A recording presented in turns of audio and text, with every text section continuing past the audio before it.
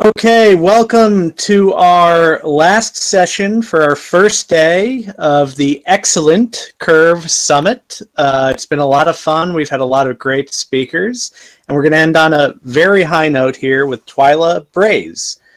She'll be talking about individual rights, privacy, and government powers in and after a pandemic. Twila is president and co-founder of Citizens Council for Health Freedom, CCHF. That's a national patient-centered organization established more than two decades ago in Minnesota to support healthcare choices. Individualized patient care, sorry, I'm having trouble pronouncing this late in the day, and medical and genetic privacy. So this talk will be very much on the intersection of everything you all care about with public health, privacy, and what's going on with COVID-19. So thank you, Twila, and welcome. Thanks, Sean. I appreciate being invited to talk with you all and at least share our perspective. I can't remember if you said this, I'm a registered nurse, public health nurse, and a co-founder of this organization, and so have been dealing with privacy issues since 1996 when we got an anonymous note and asked to come to a conference committee, and that really began all of our work having to do with privacy. And so now we're known a lot for that, but we also do deal with healthcare choices and wanting to make sure that the patient and the doctor can work together in the exam room without outside interference and at an affordable price. So I titled it this way because I think one of the most important things that people need to know is about what are their individual rights in a pandemic. And let me just move here. So yeah, individual rights versus, emergency powers versus individual rights. And so after 9/11, I don't know if you know the history of this, but after 9/11, the CDC in very short order issued a Model Emergency Health Powers Act. And it was a model state emergency health powers act. So it was really something that they wanted states to enact in their own legislatures. And so they were pushing this. And as it turns out, this particular model legislation had been in the works for 3 years. So they were just waiting for an opportune time. And after 9/11 happened, and then the anthrax scare happened. And so on October 23rd, this report got issued. It was revamped in December of 2001, and then states argued about it in 2002. Let me just make sure what my next slide is here. Right, here we go. So we fought in the state of Minnesota, we fought for individuals to have certain rights. And initially what the legislation said was if you did not submit to treatment, testing, examination, the taking of specimens, vaccination, experimental treatments, then you could be charged with a misdemeanor, so you could become a criminal. So we spent 4.5 months trying to get and finally successfully getting the right of individuals to refuse to say yes to all of these, although they maintained in the law that if you refuse and they want you to do it, they can put you in quarantine or isolation for the appropriate amount of time until you're proved to be non-infective or not sick. So as you see in this PowerPoint slide, it was introduced in nearly 40 states, enacted in whole or in part in 20 states. Minnesota enacted a whole bunch of it. As a matter of fact, they even took the opportunity to enact a law that is 24/7, 365 days a year, that the health department can just take you from wherever you are and detain you without a court order for up to 72 hours. We fought really hard against that, and several years later, when they were trying to repeal certain sections of the law, we tried really hard to get that part repealed, but were unsuccessful. So we do not know everything that is in every other state, but we do know that every state has emergency powers for the governor. The only question is whether you have emergency health powers for the health department. And so to some degree, at least 20 states do. That particularly relates to quarantine, isolation, examination, testing, treatment, vaccination, but also it's all about surveillance, tracking, reporting, control of materials. And it's not only control of materials, but control of buildings, control of land, the disposal of dead bodies, the control of healthcare facilities, for instance, the control of healthcare supplies, rationing protocols. All of this was part of the model legislation, and the degree to which any state has this just depends on whether they took it on in part or in whole. Okay, so Minnesota law. So I realize when you do a PowerPoint that making this kind of PowerPoint slide is difficult, but since it's a webinar and you're all looking, I know that you can at least read part of it, and you can see right here, this is Minnesota Statute 12.39. And so you can go to the Minnesota statutes and just get this language all on its own. We have now, just as of this week, put out model state legislation for a variety of issues, and one of them has to do with this. And so you can also go to our website at cchfreedom.org and find the press release. We will have it noted somewhere else eventually, but right now it's just in the press release section or right there on the home page, and you can get access to that library. But you'll see here that it acknowledges that individuals have a right to refuse all of these things, but it also says those who refuse can be ordered by the commissioner into isolation or quarantine according to these parameters. And these parameters right here have to do with the 24/7, 365 days a year, all of the what the courts can do, what the health department can do while you're in quarantine, what the health department has to do while you're in quarantine, all of that sort of thing, your access to the court, your right to appeal, all that kind of deal. And then this, it took us a long time to get this, to notify the individual of the right to refuse. We didn't actually get it in the main session. We got it in the special session that came afterwards. So it was very difficult to fight the health department on this. Okay, now specific to privacy, surveillance, and the current crisis called COVID-19. I'm just going to take a moment here to just say that I am investigating a whole bunch of parameters around COVID-19 and am doing about one to two videos a week, typically about 2 videos a week, and I just finished our 9th video.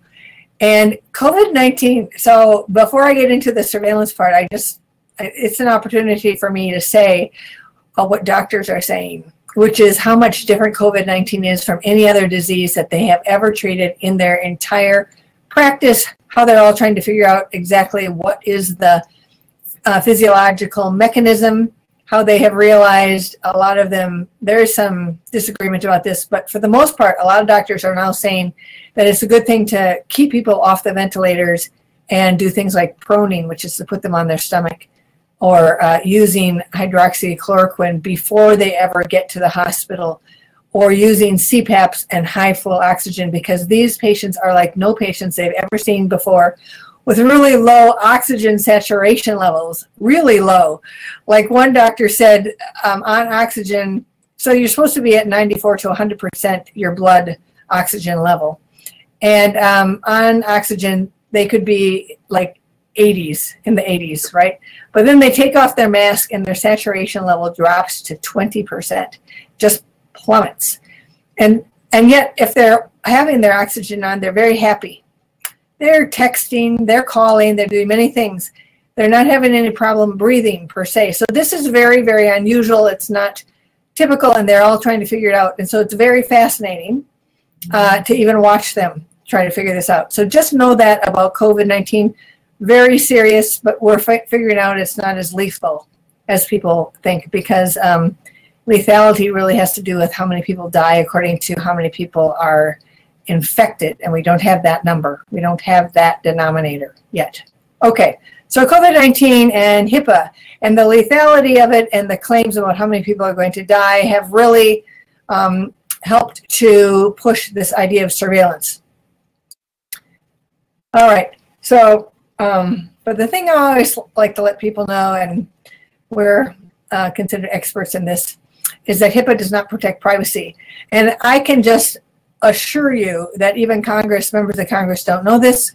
Their staff don't know this, because we once visited with them, about 22 members or 22 offices, and we asked them, what does it mean when you sign that piece of paper in the doctor's office called HIPAA? And they said, to a person, they said, it means that my information is between me and my doctor. But you see, it doesn't mean that at all. It is like the greatest deception foisted on the American public, like in forever. So here's the basics. 1996 law, which is HIPAA. And HIPAA stands for, there's no privacy in it, Health Insurance Portability and Accountability Act. And there's a section in it called Administrative Simplification, which said that which said that all the data could be made digital and computerized, and said that Congress had to pass a privacy law in 3 years, or the U.S. Department of Health and Human Services would be required to do it by rule.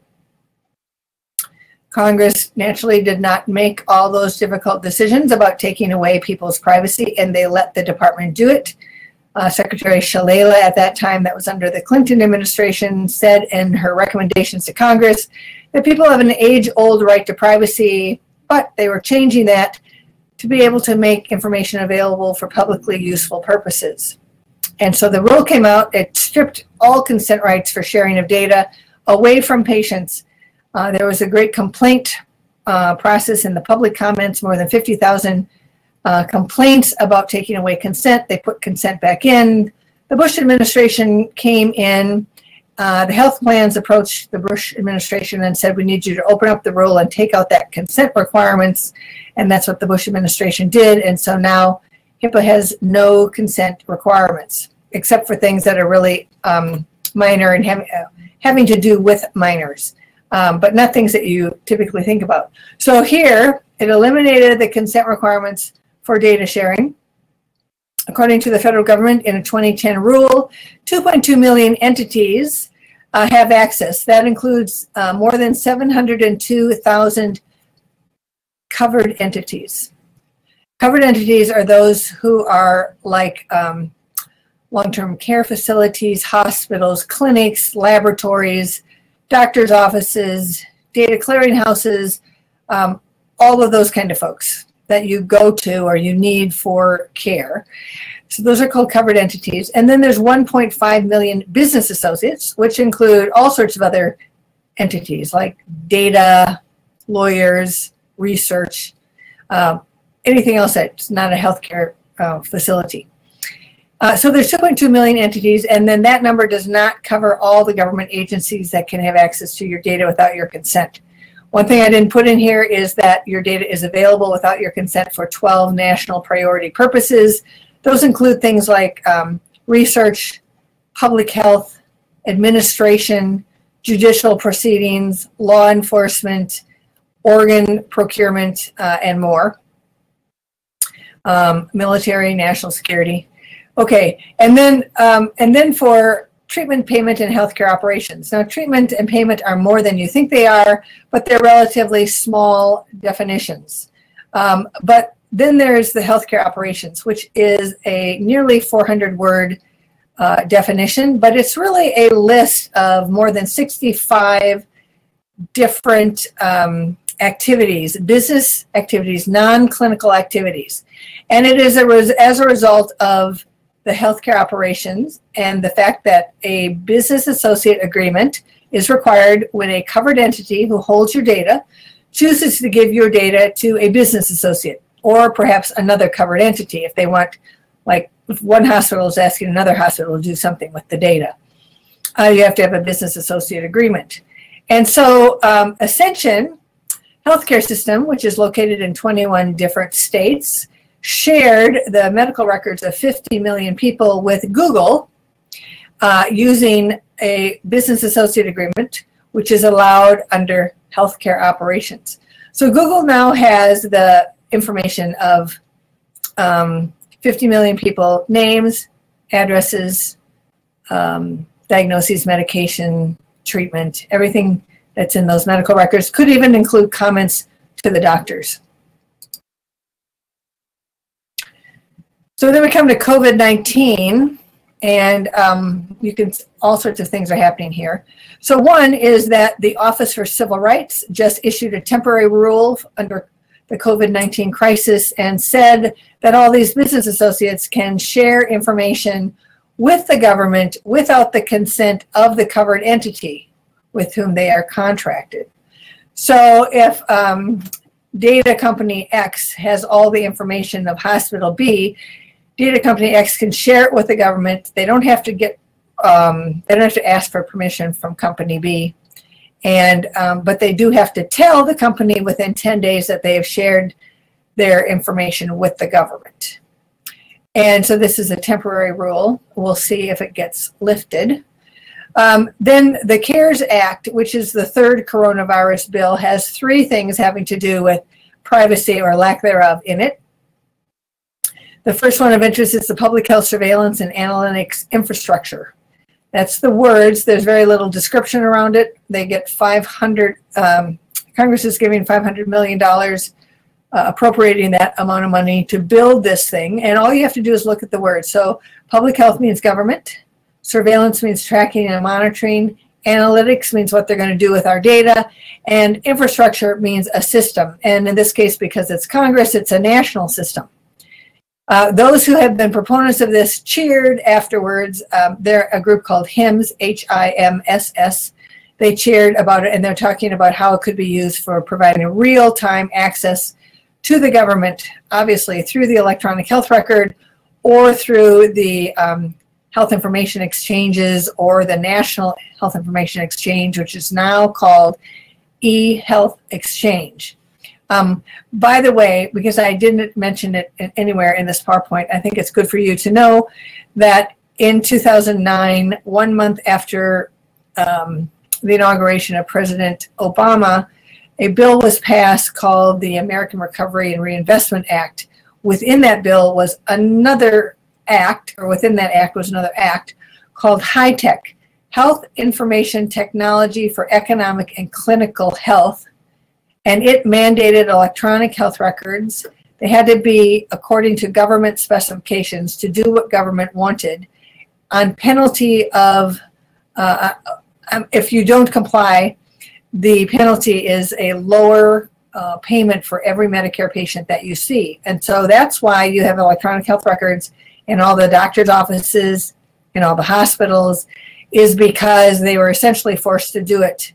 And there was $30 billion, at least $30 billion in that bill to give some money to start it, but it's a non-funded mandate, and a lot of hospitals, particularly smaller hospitals, have gone away or been merged into big hospitals because they could not afford the electronic health record mandate. A lot of doctors, the same thing, they've left their independent practice and become employees as a result of this mandate.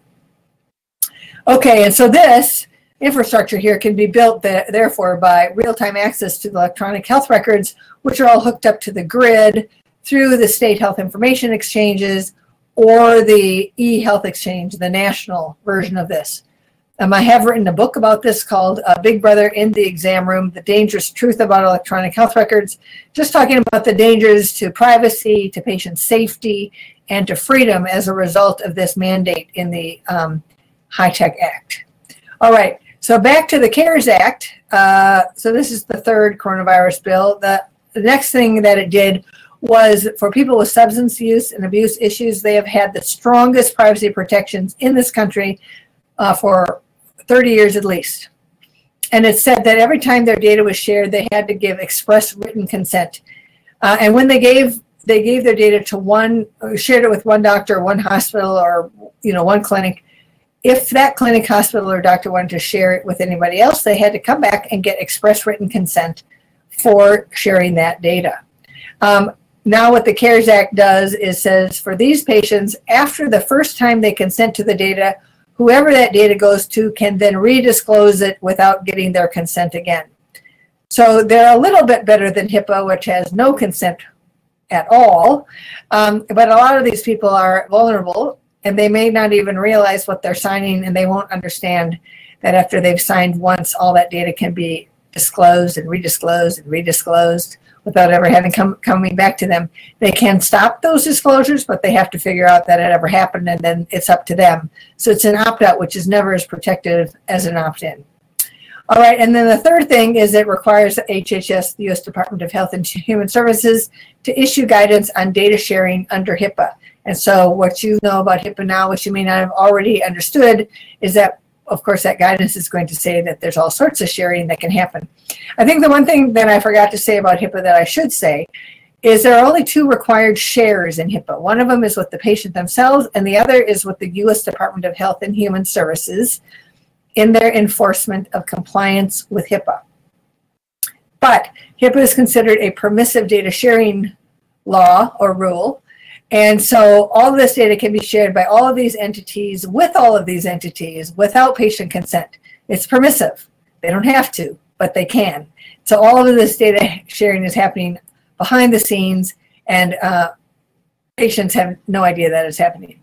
Okay, so then the advance in surveillance under COVID-19. So then you know about the CARES Act, you know about the temporary rule, and then we go to this idea by Anthony Fauci and others that we should all have a certificate of immunity, which requires a national database of those who are immune and those who aren't. An interesting thing I just learned about immunity. So this is constitutional questions, obviously Fourth Amendment questions, and First Amendment, because the plan would be that you couldn't move, you couldn't work, you couldn't leave your house, that sort of thing, if you didn't have this certificate.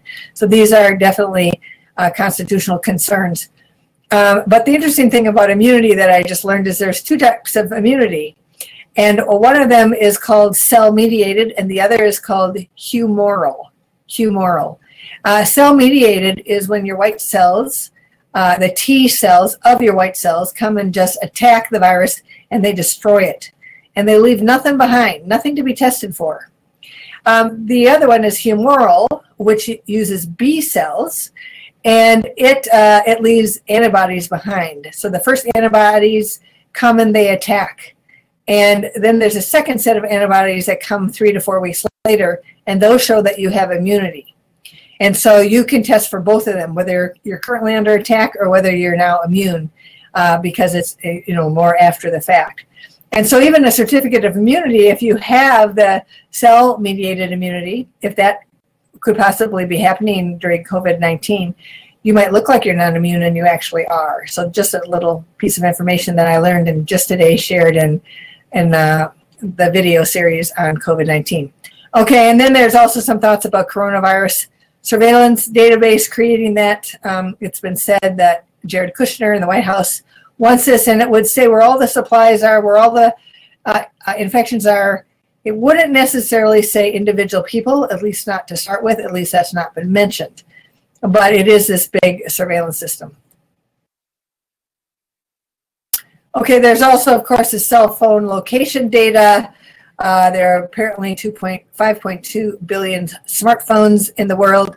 It's interesting, Google and Apple are working together to create this voluntary contact tracing app. News came out that 2.5 billion of the smartphones in the world could not use it because they're either too old or they're not the right type of phone or whatever. So that's just a little data piece.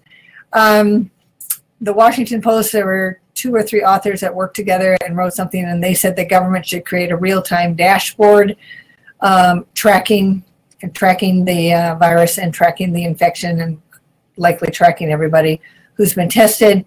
And Israel has come up with this health rating system, 1 to 10. And according to your status, as soon as you hit a status, according to your contacts and what your job is and your age and your sex, because men are affected more than women by COVID-19, as soon as you hit 9.5, then it would be required that you would be tested.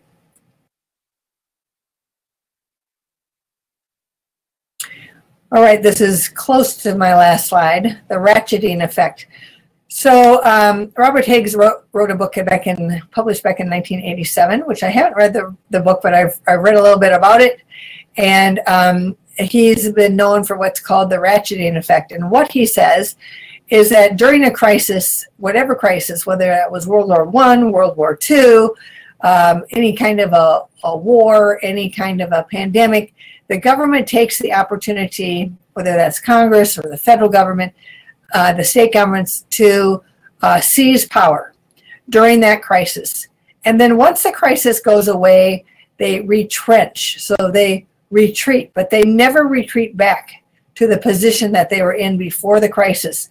And so little by little by little, the power of the government is ratcheted up into growing the government into an increasingly sizable power against the individuals, whether that's by surveillance or control of movement or anything having to do, with our Bill of Rights or the constitutional limits that are put on federal government.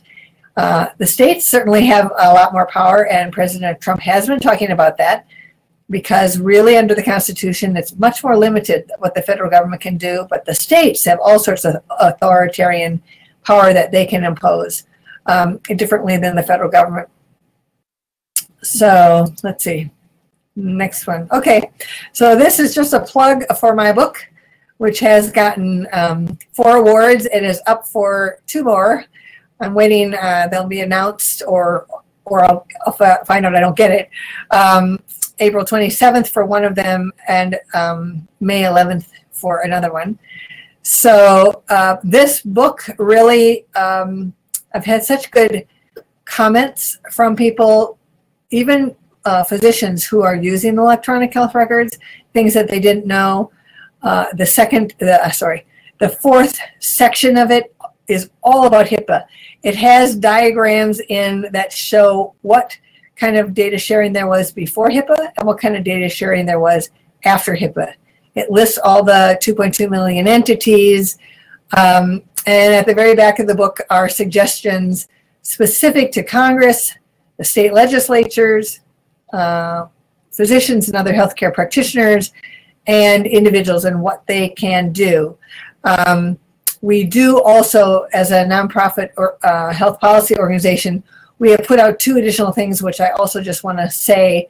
One of them is called the Patient Toolbox, to help you deal with coercion in the exam room, particularly coercion with consent forms or testing or with your children. It also has 12 questions you can ask, including one of the ones that I think is the most important is to ask your doctor when they suggest a treatment, to say, okay, Dr. X, is this the best treatment for me, according to what you know? Or is this the only treatment that the electronic health record lets you choose for me? Because this is where the electronic health record is taking medicine. It's moving to protocol medicine, algorithm medicine, and doctors, this is one of the reasons that half the physicians in this country are contemplating leaving the practice of medicine, according to a study of 17,200 physicians, because they're no longer able to use their brains. Other people are telling them how to practice, and they don't feel ethically like what they're doing to the patients is a good thing. And so I do talk about that in the book. I have those statistics in the book. I talk about privacy and privacy surveys as well in the book. And the other thing that we have is the Wedge of Health Freedom at jointhewedge.com. Patient Toolbox is at patienttoolbox.org. But jointhewedge.com is practices, physicians and other practices who do only cash, check, or charge.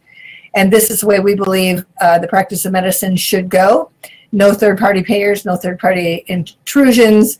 People can have insurance, but when it comes to paying their doctor, they pay their doctor cash at a reasonable cash-based price, and something that the patient is willing to pay. And so we're excited.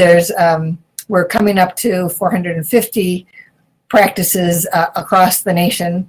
Some states don't have them, other states do, other states have them, but they just aren't on the Wedge. They're direct pay practices that haven't yet found out about the Wedge, or they have so many patients they don't want anybody else to find them. So that's all I have to say.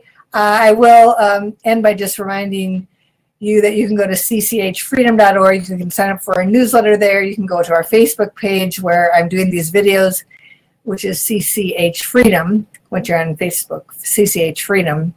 And again, have done just my 9th one just about 2 hours ago. So now I would be perfectly happy to stand for questions. And I don't know how to do that. So Sean or somebody's going to have to come in and help me out with that.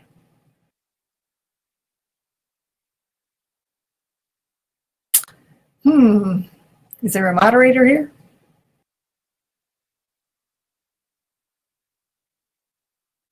Well, let me look at the public chat in case there's something here that will tell me something.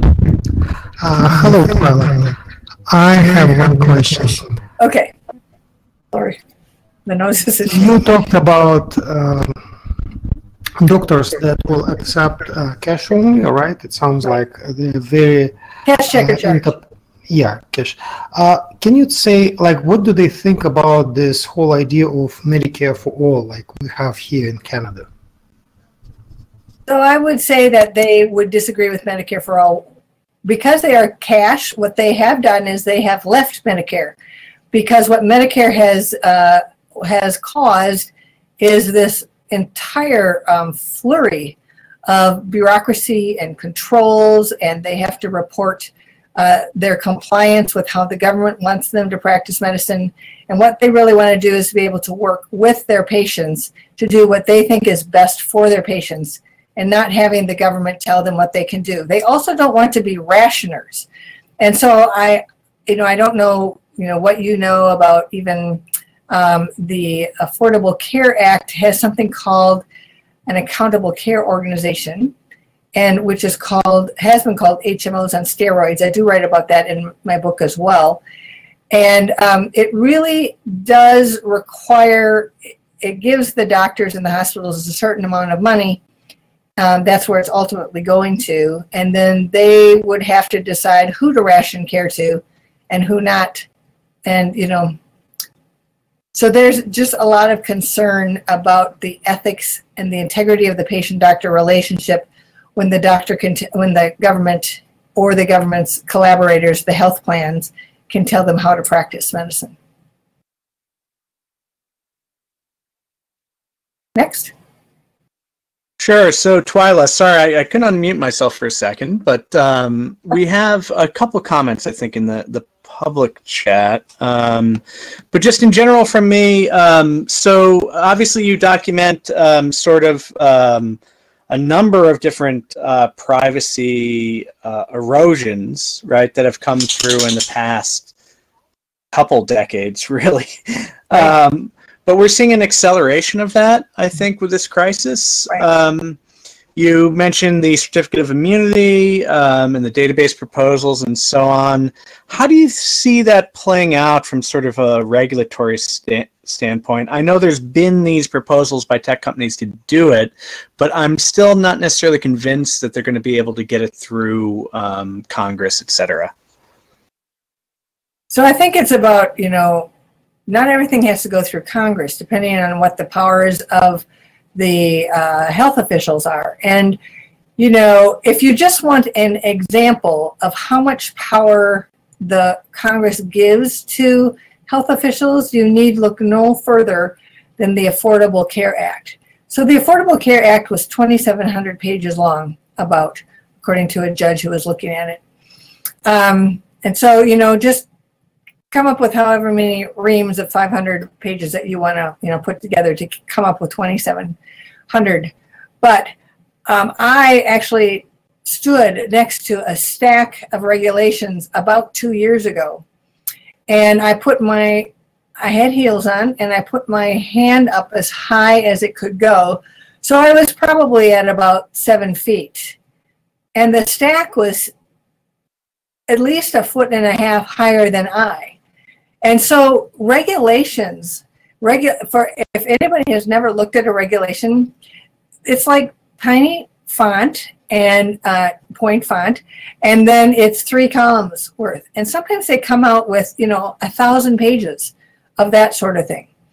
And so they have so much power. So you do not necessarily have to have this kind of thing go through Congress, the certificate of need. I think I think perhaps the biggest prohibition is because the president himself, when asked about that, said he thought that that would create all sorts of constitutional concerns. So, you know, people are talking about it, but that doesn't mean that it's going to get anywhere. But just the fact that people are talking about it as though it's a good thing just shows, you know, where some of the health officials would like to take the surveillance in this country. As one more example, here in the state of Minnesota, we knew about, but we've never actually seen it in action, where any data that comes in on an individual is considered private data on an individual. And it means that the health department can see it and the individual can see it, but nobody else can see it.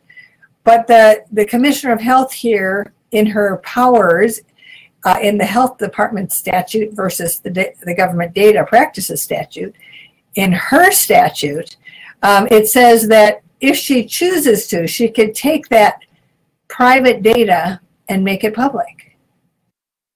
And so we had always been concerned about this, and now we've seen it in action, because as the COVID cases came up in the senior long-term care facilities, people wanted it released as to where these patients were. And she just decided to release it using that authority. So I think there's probably lots of authority that might be available for which they never have to go back to Congress to get that kind of power. The real question is whether they would then be sued, or whether the president would talk so much about it that it wouldn't happen. Sure. So I guess the question is, and the question on a lot of people's minds is, you know, how quickly do you see this sort of moving forward? Do you think the smoke screen, or at least the current crisis that exists, do you think that's going to create a smoke screen where a lot of these anti-privacy measures are going to just be rushed through that have sort of been planned for a long time? Do you think there's going to be enough pushback that maybe we might gain a little privacy back? What are your thoughts on that? I think there are a fair amount of people that when they're afraid, because they don't even understand it, because most people actually think HIPAA protects them. So they have this delusion of privacy, and they have no idea. And so they might be willing to give up some privacy temporarily, but to think that the government would regularly profile them, which is what the government wants to do. In my book, I talk about the CDC looking forward to the time when they can have real-time access to the electronic health records to find data buried. That's the word they use, buried in the electronic health record. I don't think that would sit very well with people. The real question is whether we can get the people convinced, the book is part of this, that they don't actually have any privacy, and we can create a movement across the country to get our privacy back. What can happen with this sort of thing in a pandemic is that they could create regulations or laws that are temporary. They have a sunset date. That was the unfortunate thing about the public health surveillance and analytics infrastructure. They actually created this thing brand new to be nationwide. And now, under HIPAA, states do have the authority to stop the federal government's initiatives. If, like here in Minnesota, we have the strongest privacy law in the nation, and our organization has been fighting to protect it tooth and nail for the last 5 or 6 years, as the corporations and the government and the big data industry and the researchers have all wanted to get rid of it. We actually require consent in the state. We're the only one. And so, you know, this is something that states can do and people can complain about. So they could create the public health infrastructure, but the states could stop them from actually getting access to the data in their states. I think that privacy is going to become a bigger and bigger and bigger issue. And a lot of people have been deceived now by HIPAA, but that's part of our goal as an organization, to remove the myth, to undo the deception, and to get the American public to start talking about this issue in a major way. So we're obviously meeting remotely here. A lot more people are bringing their health questions, their mental health questions, and diagnoses online. What do you think the future of that is? Do you think that there will be more regulation for that? And is that something that'll be integrated into healthcare records, or is that something that'll probably remain separate? That's a good question. The purveyors of electronic health records, even like Judith Faulkner, who's a billionaire as a result of the High-Tech Act and everybody having to buy the product that she sells. She foresees the electronic health record becoming a CHR instead of an EHR, a comprehensive health record. And she wants to know and says that the electronic health record should tell us how often we sleep, what we eat, what our social conditions are, everything. And they want to bring it in through the patient portals where people submit their own data, not understanding really how this is going into a really big system. They want to capture the data from Facebook and from different social media sites. You know, they want all of this together. And so they would certainly want everything that would happen in a telemedicine model in the electronic health record. I think the real question is whether it will be and what patients figure out. Now, the thing is that when you're a patient, you're a vulnerable person. So you need help. And you're dying, you're sick, you're injured, you're whatever. And you don't have the capacity to fight against the taking of your data, the taking of your information, the profiling of you. You don't have the capacity to fight, which is why this is so unethical. One of the doctors I quote in my book talks about how he gave up his practice of 3,000 patients because he couldn't tell them how their data was being used, and he didn't want to be the one that was collecting it. And so there are certainly ways to protect against this. There's, you know, all of this adding noise to the data or encrypting it. There's all sorts of things that could be done, but those who want all our data and they want it all in one place and they want all of it accessible to all of them, they're not interested in that. So I think this will be a movement. Right now we're all remote, and there are patients who are providing things remotely, but I don't know the degree to which they're telling the whole story, because they may or may not believe that what they're saying, I mean, is Zoom getting access to every word that they're saying, right? They may not know that, and or they may be concerned about that. And that is always something that patients will do. They will do their very best to protect themselves, try to say the least that they can say when they're scared that the confidentiality doesn't really exist in the exam room. Sure, and I think HIPAA is a very low bar, as you've pointed out. So a lot of these apps. I think it's a bar. It's not even a bar. Fair enough. Unless you're coming up to the bar to get somebody's data, then it's a very big bar for those who are allowed access to it. They can sip on it all they want. So we have a question in the public chat here, just kind of a general question, you know, for privacy movements, how can we sort of amplify your message, other privacy advocates? How can we provide sort of a shared platform for this message? There's so much going on. Does privacy get lost? And are there sort of opportunities here to do what we're doing here and do it bigger? Well, certainly we, because this is one of the greatest deceptions ever, we certainly do encourage people to use their own platforms to tell the truth about HIPAA. I just can't even tell you how many people think HIPAA protects privacy when it does the exact opposite. It opens up the medical record. So everybody needs to talk about this on their own platform. We have several projects. Like one is refusing to sign the HIPAA form. And then we have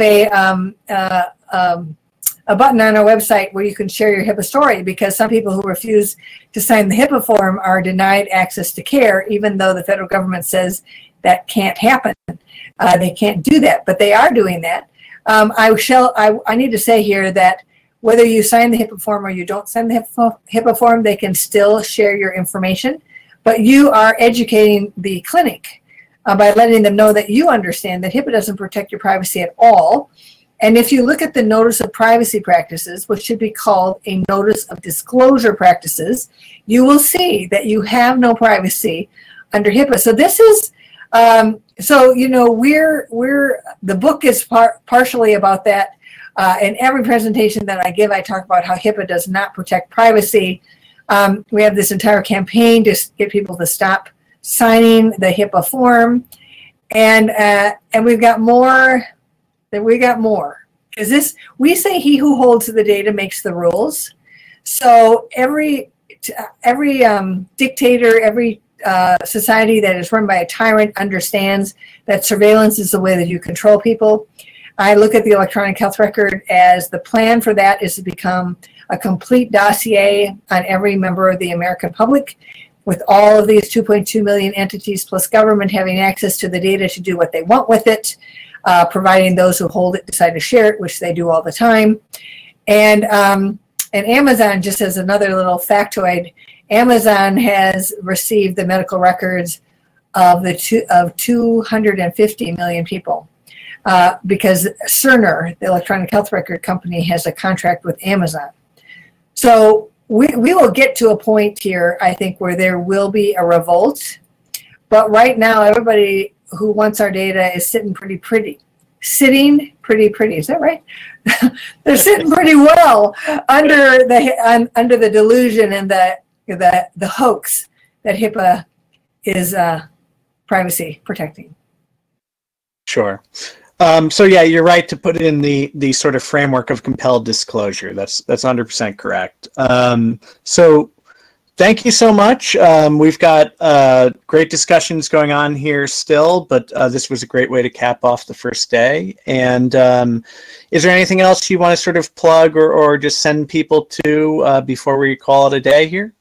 No, I think, you know, if you share the book or just let people know that the book exists, it really tells the story. And doctors have said they didn't even realize everything that was going on, physicians. And I got legislators who have had it who have said it's like the best history ever of privacy and electronic health records. And so I just encourage you to get it, to read it.